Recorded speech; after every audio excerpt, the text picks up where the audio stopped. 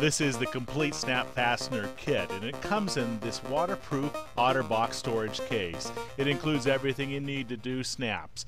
Here's a cloth-to-cloth snap installation, and we're using the 1/8" hole cutter that's included in the kit to punch the hole in for the button and the socket. We include 2 sizes of barrel lengths, one for thicker assemblies, the 1/4 inch. Here's the deluxe installation tool. You notice each side has a different shape. This side's for the button.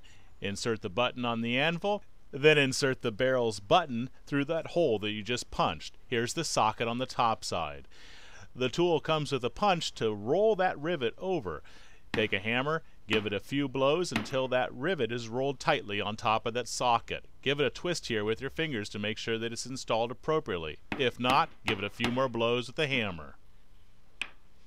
This is the top side of the socket, and here is the bottom side. Button and socket. Moving on to the eyelet and stud, again punch a hole, then use that deluxe installation tool and insert the eyelet on the opposite side of that anvil. Place the eyelet barrel through the hole and then place the eyelet stud on top as shown here. Take the installation tool and then roll that rivet barrel over until it's nice and tight with a few blows from a hammer. Not tight enough? Few more. There we go, nice and tight. There's the bottom side. Now we're going to show you how to remove a snap. This can be done for either the stud or the button.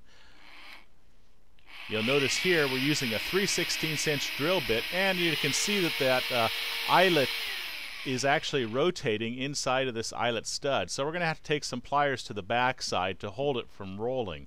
On older snaps, you'll find that this is not necessarily needed because the snaps are actually usually bonded together. But on new snaps, this is how you do it. Easily removed with a drill bit. If you have 3 panels of fabric that you want to secure together, use the gypsy snap. Here's 1, 2, and 3. We've already installed the button and socket and the eyelet and stud. Now we're going to take panel 2, the middle panel, and insert a hole to install the gypsy snap and this socket. Here's the gypsy snap at a close-up look. All it is basically just a stud that has a barrel on it. We need to make sure that you position the gypsy snap correctly, so make sure you think this through. You don't want the gypsy snap backwards for your panel installation. Once you've figured that out, then just insert the gypsy snap barrel into the hole that you've created and then place the socket on the back side. For this installation, we're going to have to roll this panel around so that the gypsy stud is facing the deluxe installation tool anvil. It will not fit on here securely, but this is all that's necessary to roll that rivet over. Now do this carefully, otherwise you may actually smash the stud side of the gypsy stud. So you make sure that your blows are gentle and soft until that rivet is rolled over nicely on top of that socket. This is a cloth-to-cloth-to-cloth installation. We're going to also show you a cloth-to-cloth-to-surface installation next. There are the 3 panels already, and here's how they snap together. The bottom panel, panel 1, has an eyelet and stud and eyelet. The second panel has a gypsy stud and socket, and the top panel, the third panel, has the button and the socket. And there's how they snap together and unsnap. Now let's show you the gypsy stud in a cloth-to-surface application here. We've already installed the screw stud in this board. We're going to call this panel 1.